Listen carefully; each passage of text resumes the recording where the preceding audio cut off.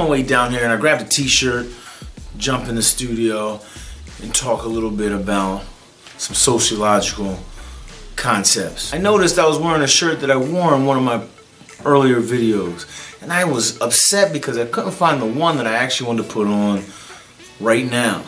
That's what you call a first world problem. If that would have ruined my day, which sometimes you've been in those scenarios, can't find socks that match, somebody ate the last toaster strudel, get into traffic that you didn't expect on the way to work, and it completely derails the natural order of what you expected in a day. Your time is messed up. Your patterns are broken.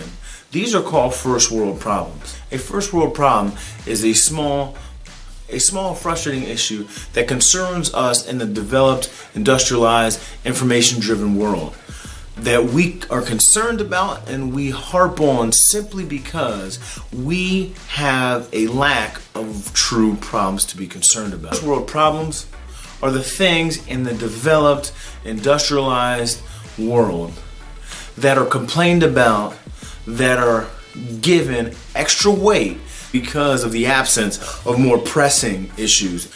Because we in America aren't on a daily basis in most of American societies and communities, maybe not all, aren't concerned with our physiological needs and our safety needs.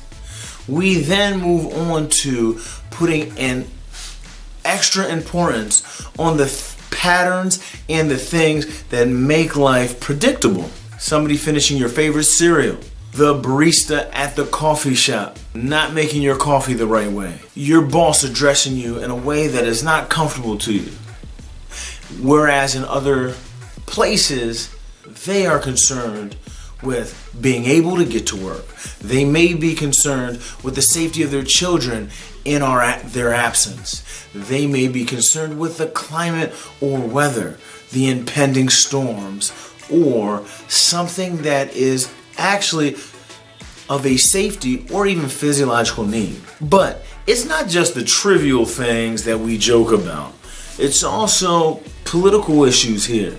I had a friend that said, hey, wow, things are so good here that you guys gotta create things to argue about politically. Let's be completely honest. In America, we are concerned with Chick-fil-A being too Christian and Starbucks not being Christian enough. There are countries that are just concerned about finding good sustenance on a daily basis because the price of the staples and necessities of life have skyrocketed because their economy is so poor. Or regulation has made a scarcity because in Venezuela, grocery stores might be out of soap, might be out of milk or bread on a regular basis. So, going to a fast food joint with reasonable prices, they're not really concerned about the CEO's religious background. Getting a drink that has Happy Holidays and not Merry Christmas is probably not their biggest concern. We often, because we have the blessing of not having tyrannical, dictatorial leaders, with all the dysfunction of our American political system, it operates better than many political systems around the world. So, we in turn now get to focus on the fine points or the parts of our leaders' character that we would like to be better. People have made songs. Chance the Rapper, for one.